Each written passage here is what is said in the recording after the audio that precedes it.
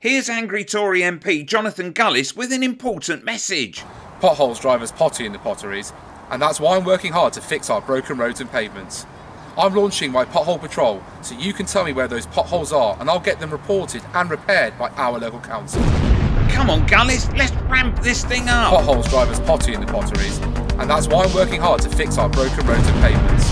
I'm launching my Pothole Patrol, so you can tell me where those potholes are and I'll get them reported and repaired by our local council. Since 2019, your local Stoke-on-Trent Conservatives have invested a record £39 million into our roads.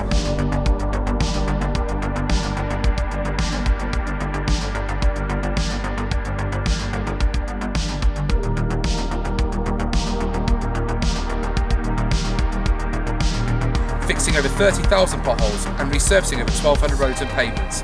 But now we need to do more, so join my Pothole Patrol today.